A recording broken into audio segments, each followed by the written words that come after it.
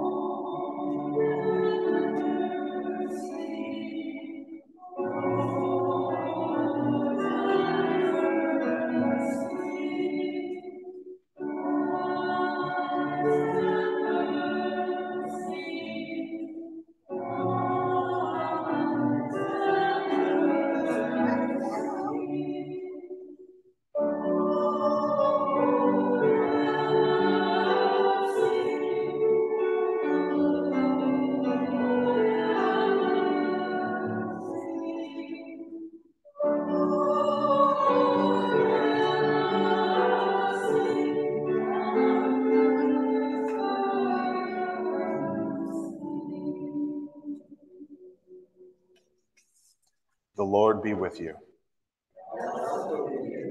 Let us pray. Gracious Father, whose blessed Son, Jesus Christ, came down from heaven to be the true bread which gives life to the world, evermore give us this bread, that he may live in us, and we in him, who lives and reigns with you in the Holy Spirit, one God, now and forever.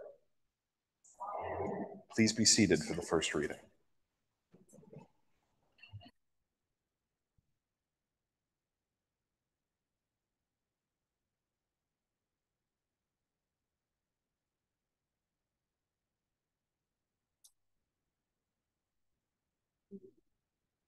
A reading from the book of Samuel. The Lord said to Samuel, "How long will you grieve over Saul? I have rejected him from being king over Israel. Fill your horn with oil and set out. I will send you to Jesse the Bethlehemite, for I have provided for myself a king among his sons." Samuel said, "How can I go? If Saul hears of it, he will kill me." And the Lord said, "Take a heifer with you and say, 'I have come to sacrifice to the Lord.' Invite Jesse to the sacrifice, and I will show you what you shall do. And you shall anoint for me the one whom I name to you." Samuel did what the Lord commanded and came to Bethlehem. The elders of the city came to meet him trembling and said, "Do you come peaceably?" He said, "Peaceably, I have come to sacrifice to the Lord. Sanctify yourselves and come with me to the sacrifice." And he sacrificed Jesse and his sons and invited them to the sacrifice. When they came, he looked on Eliab and thought, "Surely the Lord's anointed is now before the Lord." But the Lord said to Samuel, "Do not look on his appearance or in the height of his stature, because I have rejected him. For the Lord does not see as mortals see. They look on the outward appearance, but the Lord looks on the heart." Then Jesse called Abinab and made him pass before Samuel. He said, "Neither has the Lord chosen this one." Then Jesse made Shammah pass by, and he said, "Neither has the Lord chosen this one." Jesse made 7 of his sons pass before Samuel, and Samuel said to Jesse, "The Lord has not chosen any of these." Samuel said to Jesse, "Are all your sons here?" And he said, "There remains yet the youngest, but he is keeping the sheep." And Samuel said to Jesse, "Send and bring him, for we will not sit down until he comes here." He sent and brought him in. Now he was ruddy and had beautiful eyes and was handsome. The Lord said, "Rise and anoint him, for this is the one." Then Samuel took the horn of oil and anointed him in the presence of his brothers. And the Spirit of the Lord came mightily upon David from that day forward. Samuel then set out and went to Ramah. The word of the Lord. The psalm appointed for today is Psalm 23. We'll read it in unison. The Lord is my shepherd. I shall not be in want. He makes me to lie down in green pastures and leads me beside still waters. He revives my soul and guides me along right pathways for his name's sake. Though I walk through the valley of the shadow of death, I shall fear no evil, for you are with me. Your rod and your staff, they comfort me. You spread a table before me in the presence of those who trouble me. You have anointed my head with oil, and my cup is running over. Surely your goodness and mercy shall follow me all the days of my life, and I will dwell in the house of the Lord forever.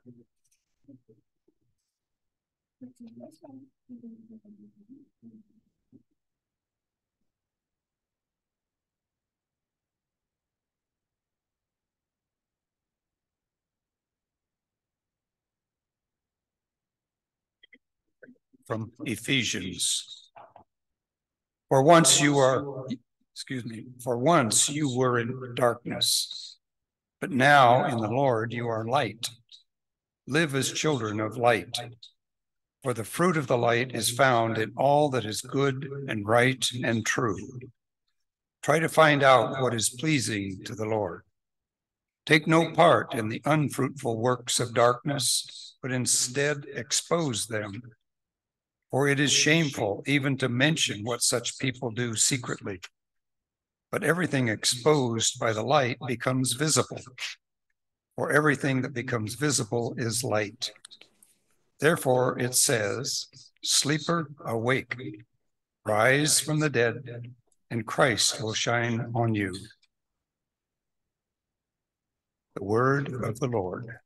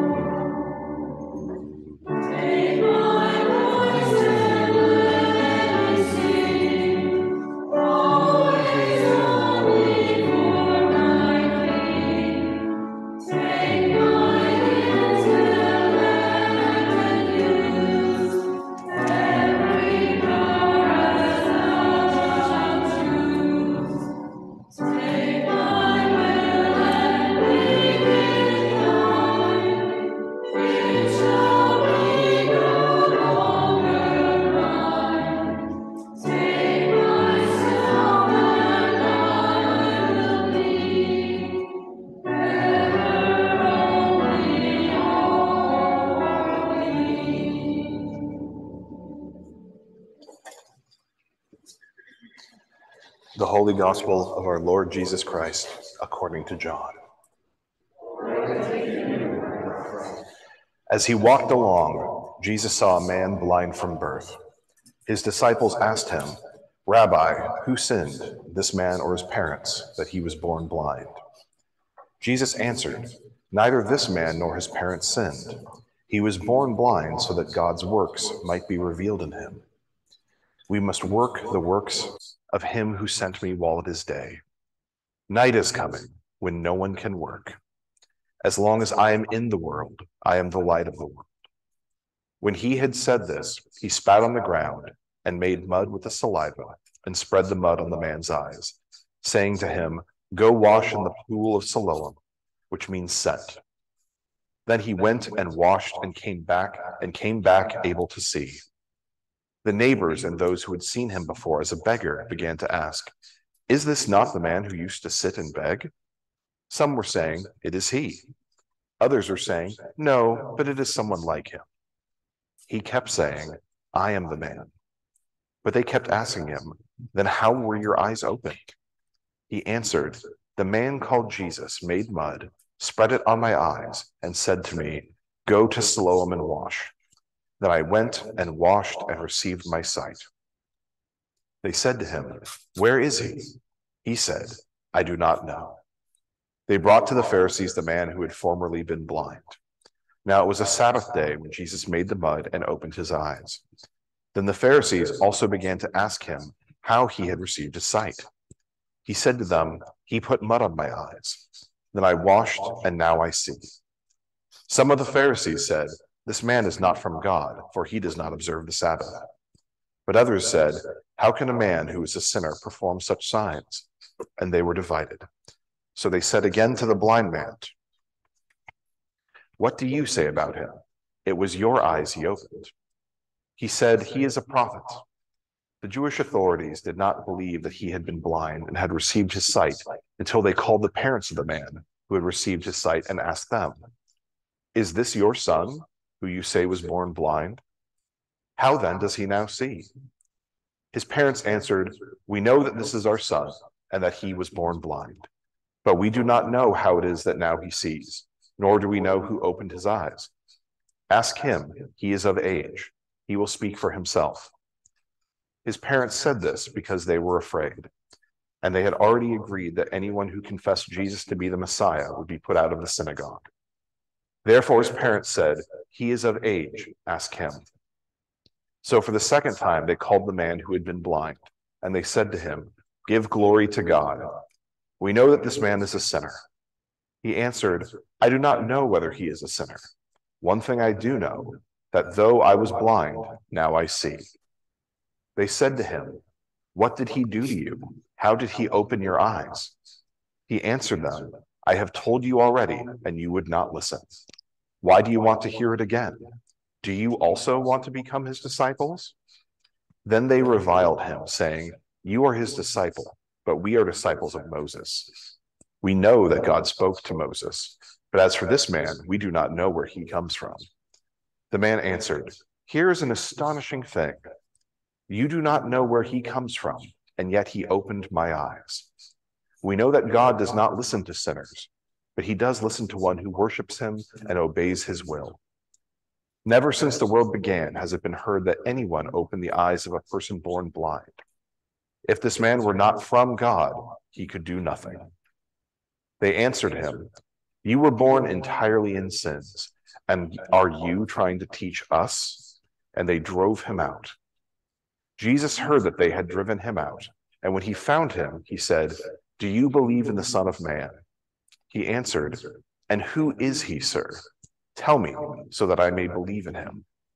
Jesus said to him, "You have seen him, and the one speaking with you is he." He said, "Lord, I believe," and he worshipped him. Jesus said, "I came into this world for judgment, so that those who do not see may see, and those who do see may become blind." Some of the Pharisees near him heard this and said to him, "Surely we are not blind, are we?" Jesus said to them, "If you were blind, you would not have sin.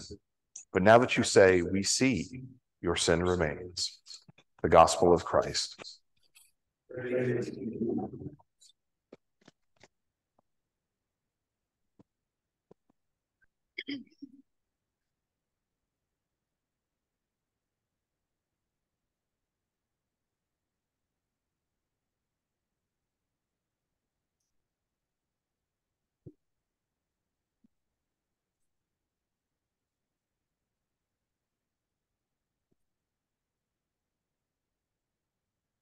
May the words of my mouth and the meditation of my heart be acceptable in your sight, O Lord, my strength and my rock. Please be seated. I once was blind, but now I see. While growing up, I lived next door to my grandparents and my great-grandmother. At the end of her life, my great-grandmother was visually impaired and could not see well. Several years ago, I too struggled with visual impairment. I was eventually diagnosed with a corneal disease and offered a corneal transplant. In order to have this procedure, the corneas were to be harvested from cadavers. So right now, in my right eye, I have the cornea of a 66-year-old female, and in my left eye, I have the cornea of a 45-year-old male. I am so thankful for their life and their generosity. I once was nearly blind, but now I see much better. After the transplants, I could see so many beautiful things: colors, patterns, lights, details. I could see my husband's beautiful eyes, my daughter's lovely face, but I could also see my wrinkles, dust in the corners, half-clean floors. The clarity was both good and bad. I started to see more clearly. I became more aware. In our reading from John, we hear the familiar story of Jesus giving sight to a blind man. This story is told in all the synoptic gospels. In today's reading, we hear that as he walked along, Jesus saw a blind man. John does not explain why Jesus approached this particular man. In the Gospel of Matthew, we hear a different version. In Matthew, we hear that two blind men followed Jesus, crying out, "Have mercy on us, Son of David." But in today's gospel, it seems as if Jesus chooses this particular man and heals him. This man is given the gift of sight, and not just visual acuity, but understanding. This man is offered the opportunity to see. Jesus heals the man of his blindness. And as the story goes, the man eventually recognizes that Jesus is the Lord. The man not only sees, but he understands. He not only sees light, he becomes light. We know that Jesus was a Jew and was born into a Jewish community. The Jews were under constant threat by the Roman powers. The Jews were a minority of the population. And then Jesus and his followers became a minority within the Jewish community. Because they challenged power and sought to speak the truth, Jesus and his followers became outcasts of their community.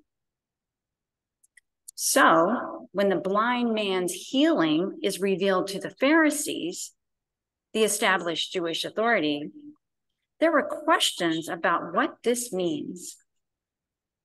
The question that authority often asks is, how does this new information affect me and those of us in power? The blind man's assertion that Jesus is the Messiah led to the Pharisees driving him out. The act of being drove out means that the Pharisees dismissed him from their sight. They did not want to see.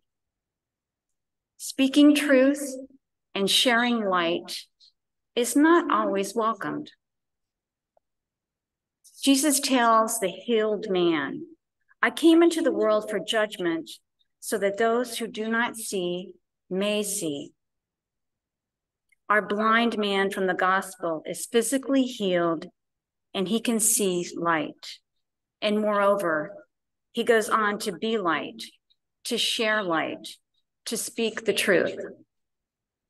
He once was blind, but now he sees. After my surgery, I could see well, but sometimes the light was too bright. I was not used to seeing with such clarity. Sometimes I had to shade my eyes because the light was too bright. Jesus tells us, I am the light of the world. And in our reading from Ephesians, Paul tells the followers that they were once darkness, but now in the Lord, you are light. Live as children of the light. Just as Jesus was the light of the world, we become the light of the world. We were blind, but now we see. We are to be light and to illuminate.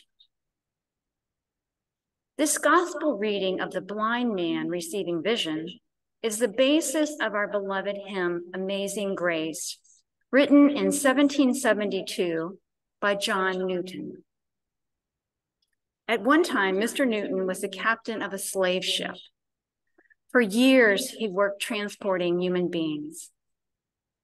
After a series of events and a spiritual conversion, Mr. Newton became enlightened. He became aware. After that, he could no longer participate in the buying and selling of human beings.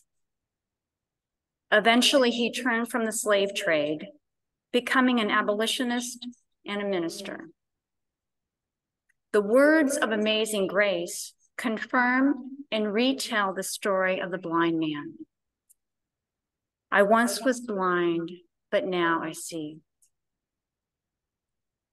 So we seek to be light and to have clarity of vision.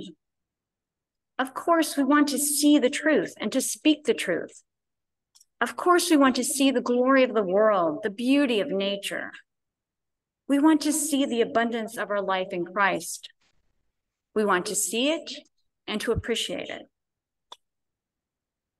Yet, we must also realize that with sight, we may see what is painful. We may see our own failures. Just as I saw the dust in my house, we may see what is uncomfortable or difficult.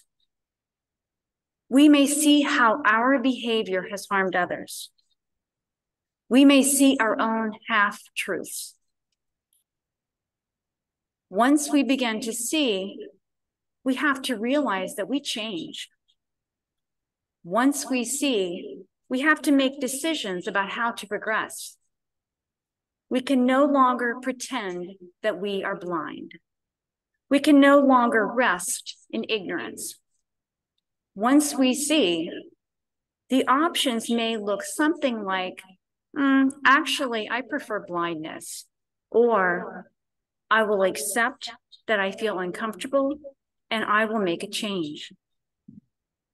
As you know, many of us have been involved in a training called Sacred Ground. This training has helped us to see how our actions or lack of actions have affected others. While, of course, we as a dominant culture have brought much good to the world, we as a dominant culture have created harm. Sacred Ground is an attempt to first see and then to change. Can we accept and welcome our sight and not be overwhelmed with the light and the struggles that are illuminated? Can we look at how we have done things that have harmed others? Can we see that harm has been done that benefits us? Can we challenge the status quo in order to bring light to those in need? Like the blind man who received his sight, can we see and be aware? Like Mr. Newton, can we accept our shortcomings and turn ourselves around so that we can be a source of good?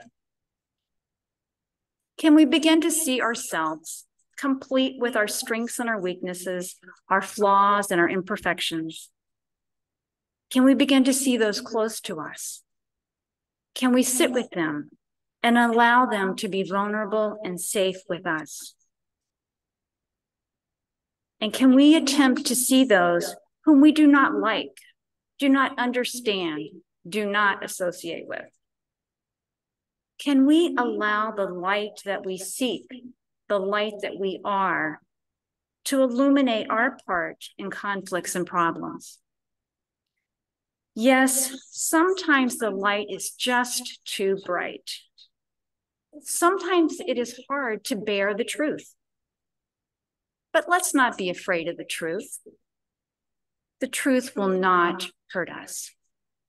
We are strong enough to see the truth. The harm comes when we choose to maintain our blindness, to pretend that we know best, to avoid knowledge, to act like the Pharisees, and to drive the truth out. Live as children of the light, for the fruit of the light is found in all that is good and right and true. Amen.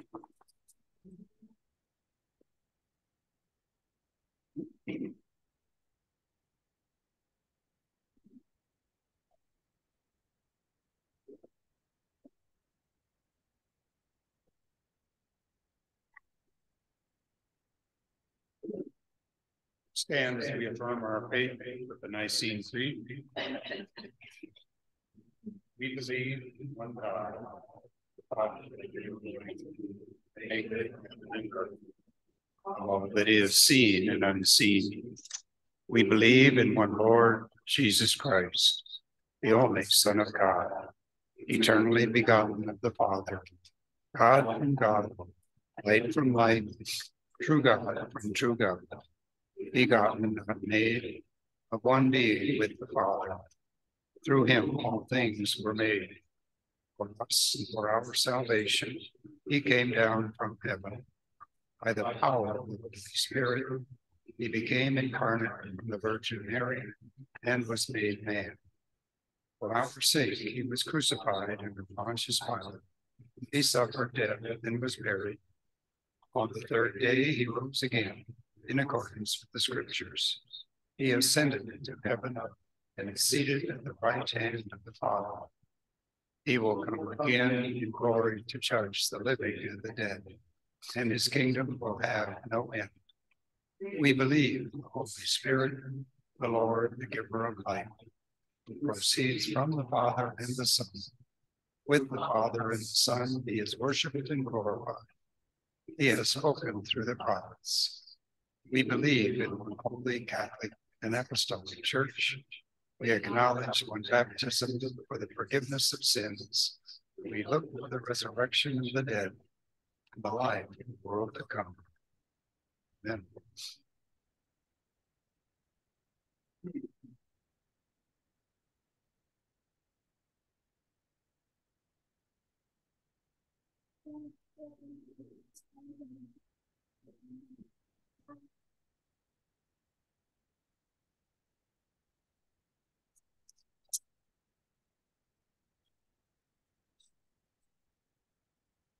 I ask your prayers for God's people throughout the world, for our bishops Michael and Pat, for this gathering and for all ministers and people. Pray for the church. I ask your prayers for peace, for goodwill among nations, and for the well-being of all people. Pray for justice and peace. I ask your prayers for the poor, the sick, the hungry, the oppressed, and those in prison. Pray for those in any need or trouble. I ask your prayers for all who seek God or a deeper knowledge of him. Pray that they may find and be found by him. I ask for your prayers for the departed. Pray for those who have died.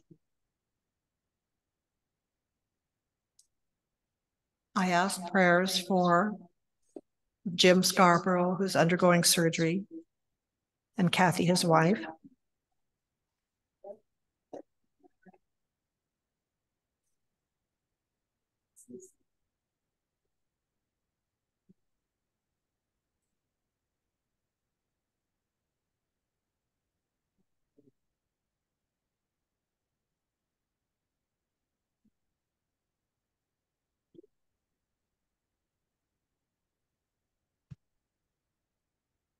I ask for your thanksgiving for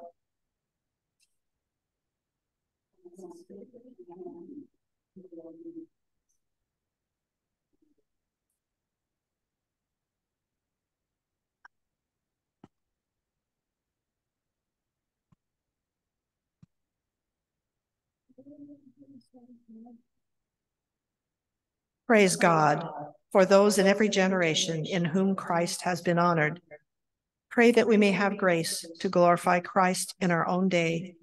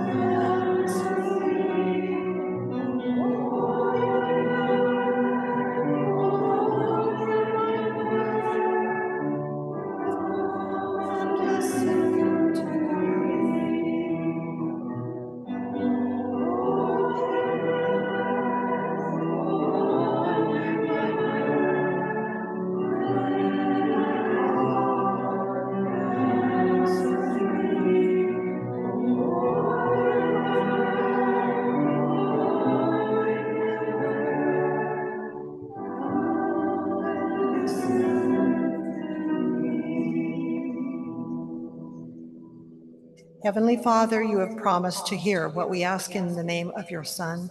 Accept and fulfill our petitions, we pray, not as we ask in our ignorance, nor as we deserve in our sinfulness, but as you know and love us. In your Son, Jesus Christ, our Lord. Amen. Amen.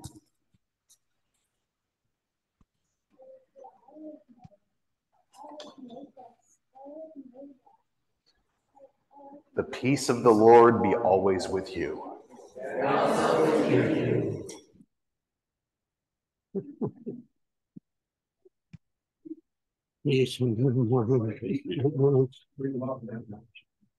We did, that's just fine.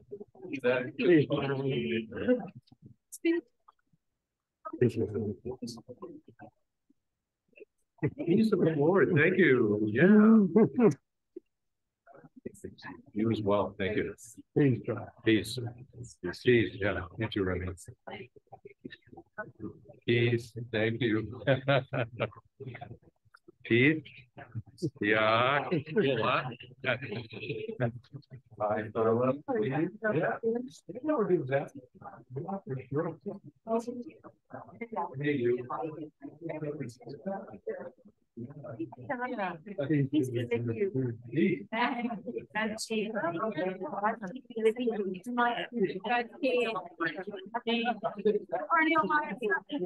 I knew you could relate that.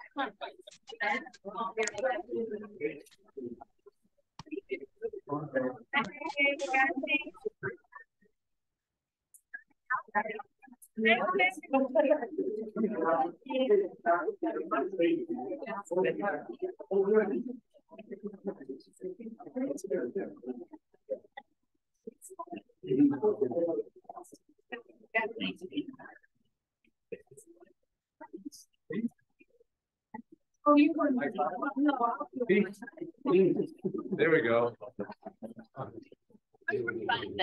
Absolutely.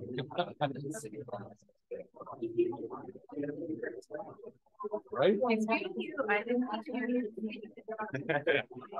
Peace be with you.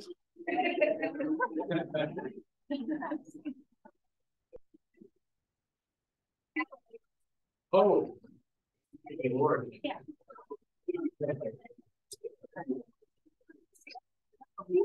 So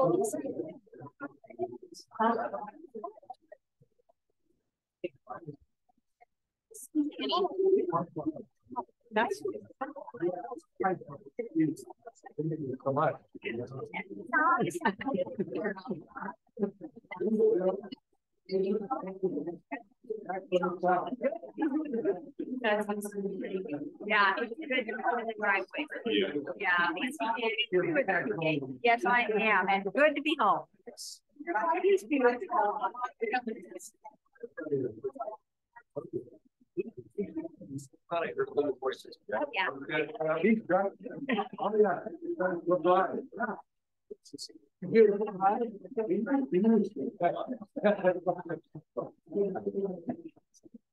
He doesn't want to say, go back to the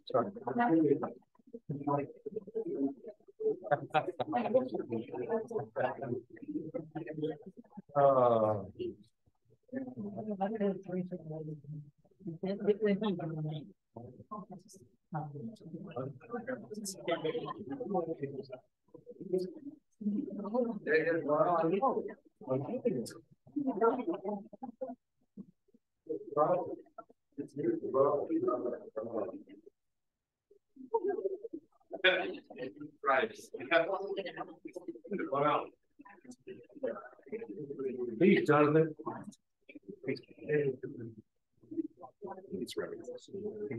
So, Hey, girls. Peace with you, Peppa. I don't. Yeah. Oh, okay. I was saying, well, wherever they are. So.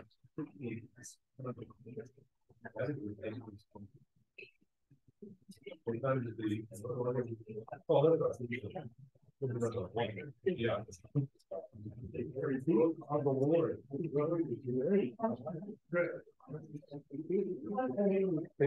a rug on your PK did. All right. Announcement time. Let me just start with this next week. We have something very exciting going on Friday. And Pam, would you like to take a moment? So as you know, Friday, I will be ordained to be a deacon. So it makes me cry. I mean, everything makes me cry. So practice at 4 o'clock if you're in the service, and 5 o'clock we will have the ordination, and then dinner afterwards downstairs. When you all please come. And echoing Pam's words on that, if you're part of the service, please do show up to the rehearsal at 4 o'clock. It's always helpful. So, as you heard, Jim Scarborough is undergoing surgery right now, so please keep him in your prayers, and then call the family when you can. That's always helpful, and we want to make them know how supported they are. Other than that, what other announcements are there for the community? Oh, actually, sorry, one more before you. This is also, we're piggybacking Pam's ordination on the bishop's visit. So the bishop will be here on Friday. Then there's an all-day event for people involved in Cursillo on Saturday. And then on Sunday, Bishop Pat will be here. So there isn't going to be an 8 a.m. service. We're trying to get everyone to come so that the bishop can meet everyone. So next week at 10 o'clock, Bishop Pat will be here and celebrate. So we'll be very excited to see him there. Other announcements.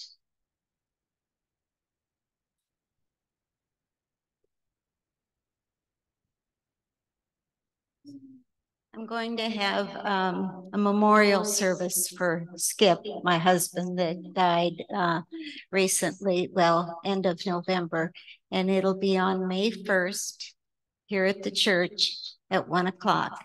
And you're all invited. I'd love to see you. Thank you very much for signing up for fruit plates and desserts for Pam's ordination dinner. I think we have enough. And next week, Denise is going to be putting up another sign up. Do you want to speak to that, Denise? Yes, and thank you all for signing up. And next will be Easter brunch, Easter lunch after the service, and I will put up items for you to bring and share. Thanks. Other announcements. One quick one, a month from now, April 16th is going to be the organ crawl. those of you who remember Bob Karsner know how dear it was to him. But come hear 5 different pipe organs here in the Dalles. It's an amazing number for a town this size. It'll begin at 2 o'clock at Old St. Peter's and April 16th.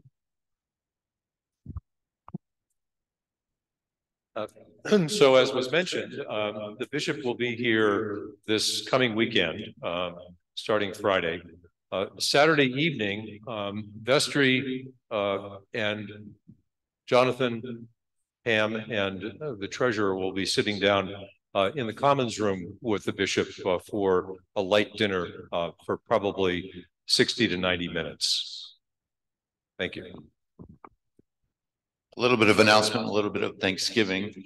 For those of you that may have noticed last Friday, there were plenty of local law enforcement here at the church, and I want to thank Jonathan and the vestry for allowing us a safe environment to do some training downstairs that was relevant to a lot of the things that are going on in our communities. And I appreciate the use of Taylor Hall and its complex downstairs as the law enforcement found out, and that we will also be doing this again on April 28th throughout the day. So thank you, Jonathan. Other announcements?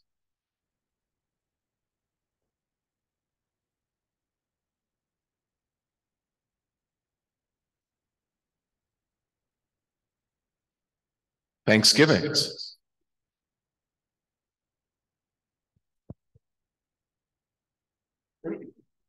Pat and I were down to a wake on Friday night for a gentleman by the name of Larry Cassidy. Most of us probably don't know him, but he was a very popular businessman in Vancouver, Washington, on the Fish and Wildlife Commission as chairman, and was on the Northwest Power Planning Council, appointed by governors of both states.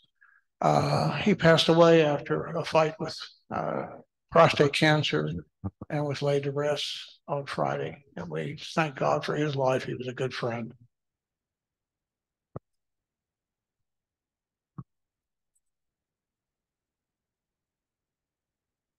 Well, I wanted to give thanks for a couple things too. One is Mark and I attended the state gymnastic competition yesterday in Hillsborough. They have a beautiful facility there, but many of you may know Lydia, my granddaughter. Well, she competed and she got a 3rd on the vault. She expected to get nothing, by the way.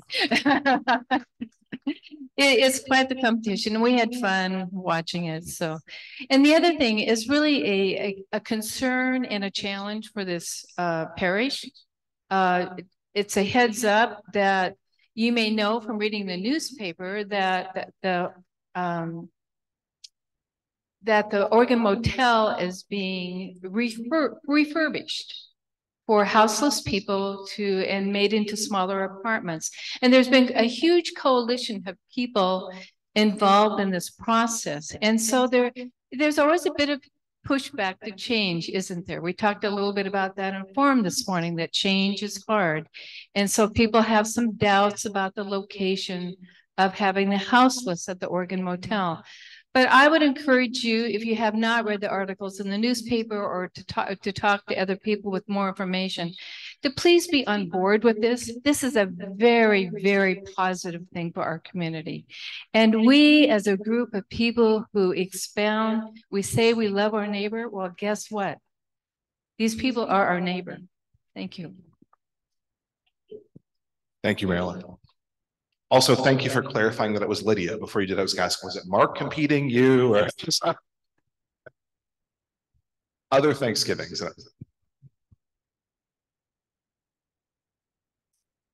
My youngest son, Josh, works in the restaurant business, and it's kind of I don't know what I want to say, volatile situation. People go and come and such.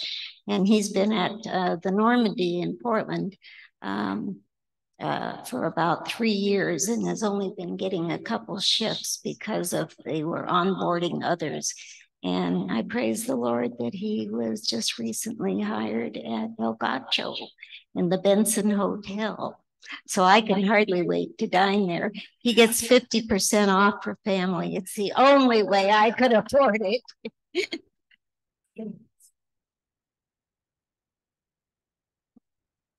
Other Thanksgivings. My oldest granddaughter will be 22 this next week. My middle granddaughter was on a basketball team that took second in the state of Montana. And my youngest granddaughter was in a volleyball tournament yesterday that they won. And bless their hearts, they did not get any of that from their grandma, but they're wonderful. Other Thanksgivings. Any other announcements in general? Okay. Will you pray with me, Lord? God, thank you for the life of your church. And I just want to lift up and say, thank you for Pam. Be with her in this time of transition. Ordination is a sacrament as it's been understood by our church. It is an act of grace that is visible to others. Let her ordination and her life continue to be sacramental to you. And thank you for all she's given and all that she can be. Thank you for this time, Lord. Be with her in her ordination. Let it be a blessing to her and to the community, the church, and the world. Thank you for all the things going on in our church, God. And be with us in the scary parts too. Be with all those going into surgery and with medical uncertainty. In particular, we want to lift up the Scarborough family. But you're also with us in moments of joy and happiness. Thank you for all the things that tournaments of grandchildren, events, fun things that we can participate in, the simple joys of competing and expressing our bodies in athleticism. Thank you for all the positive things going on in our world, God, and in our community. We know you are with us in the times of darkness, and we know you are with us in the time of light. As we heard preached on today, be with us with our eyes for how we can see both the light and the darkness, and seek after you. Lord, let us also be supportive of the initiatives in our community with this hotel, that we may be supportive and that we may help care for some of the most vulnerable people literally among us. Be with us as a community, God. Be with us as a church.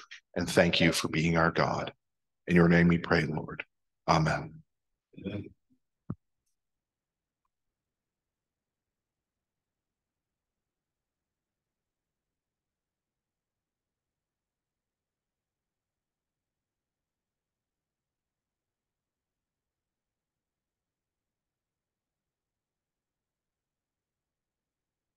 Let us with gladness present the offerings and oblations of our life and labor to the Lord.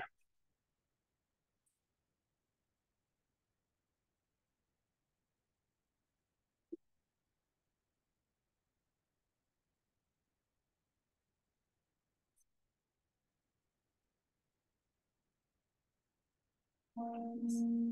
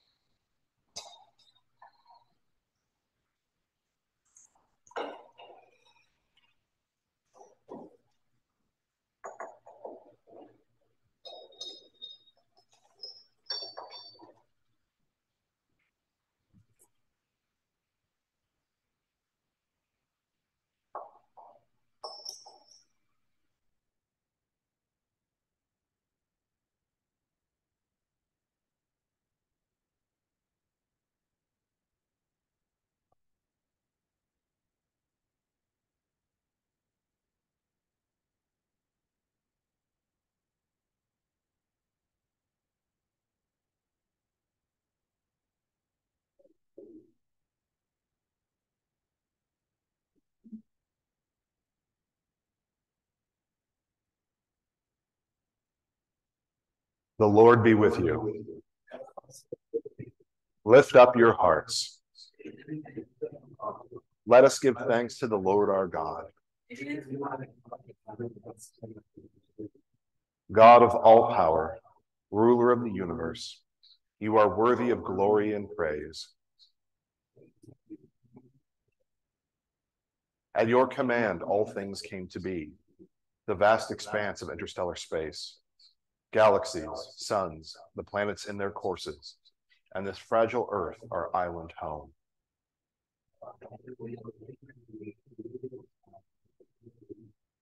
From the primal elements, you brought forth the human race and blessed us with memory, reason, and skill. You made us the rulers of creation, but we turned against you and betrayed your trust, and we turned against one another.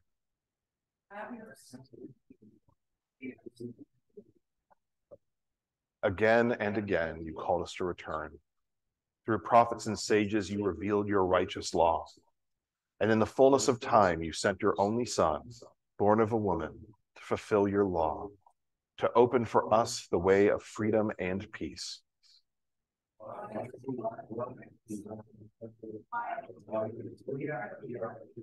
And therefore we praise you, joining with the heavenly chorus, with prophets, apostles, and martyrs, and with all those in every generation who have looked to you in hope, to proclaim with them your glory in their unending hymn.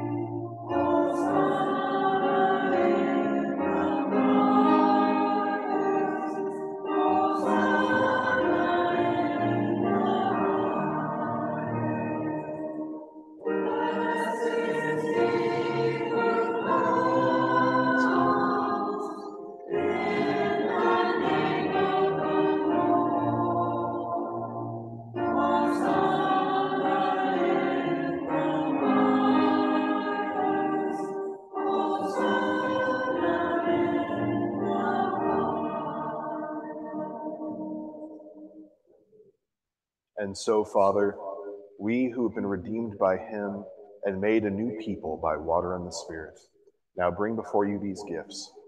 Sanctify them by your Holy Spirit to be the body and blood of Jesus Christ our Lord.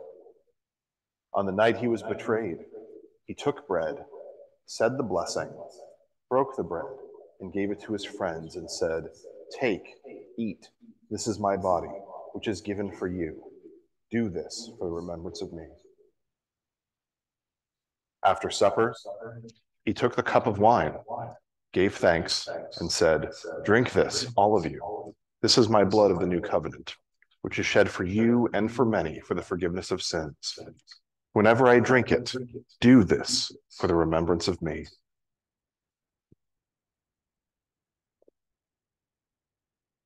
Remembering now his work of redemption and offering to you this sacrifice of thanksgiving.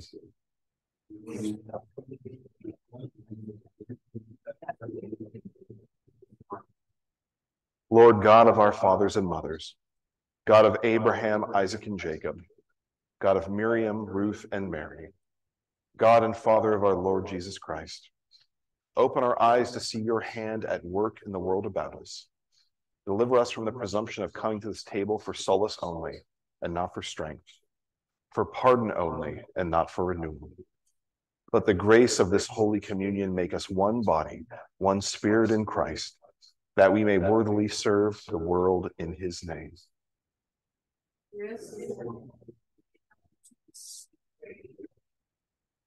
Accept these prayers and praises, Father, through Jesus Christ, our great high priest, to whom with you and the Holy Spirit, your church gives honor, glory, and worship from generation to generation. And now, as our Savior Christ has taught us, we are bold to say, Our Father in heaven, hallowed be your name. Your kingdom come, your will be done, on earth as in heaven. Give us today our daily bread. Forgive us our sins as we forgive those who sin against us. Save us from the time of trial and deliver us from evil. For the kingdom, the power, and the glory are yours, now and forever. Amen. Christ, our Passover, is sacrificed for us.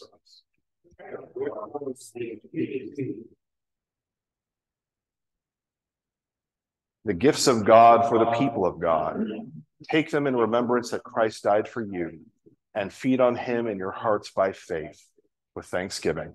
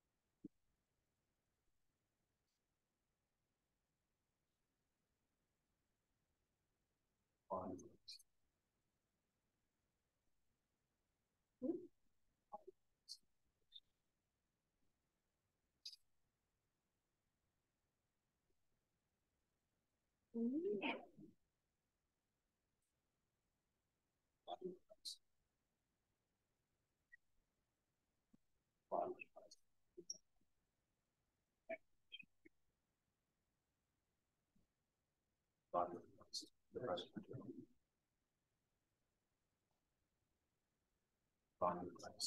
The body of Christ.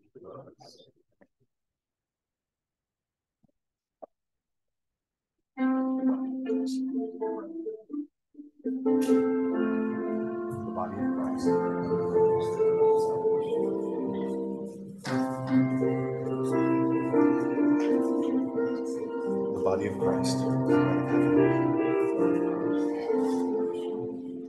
The body of Christ. The bread of heaven. The body of Christ.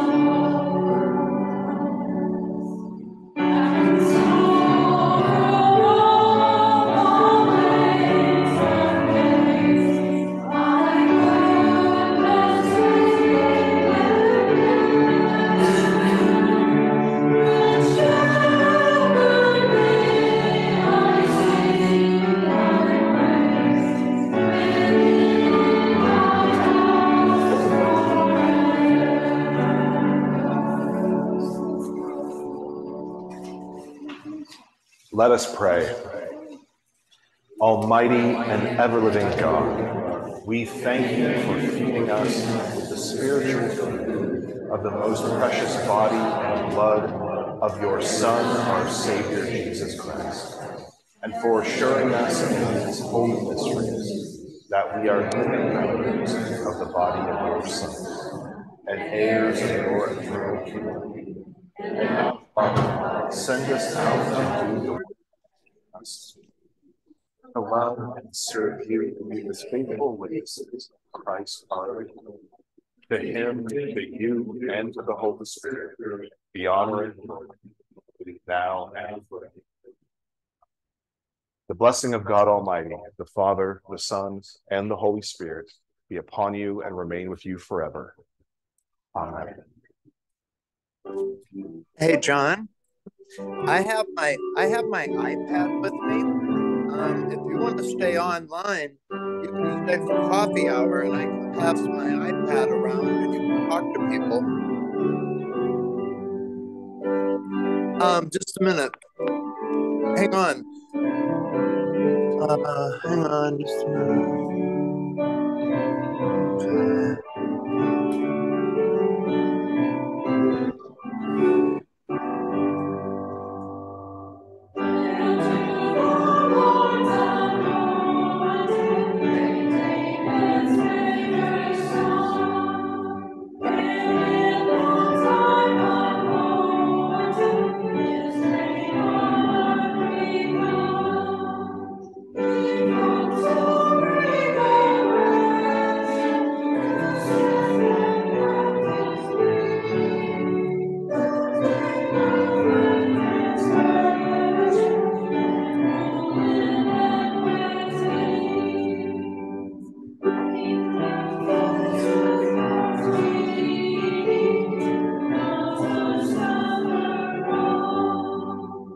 John?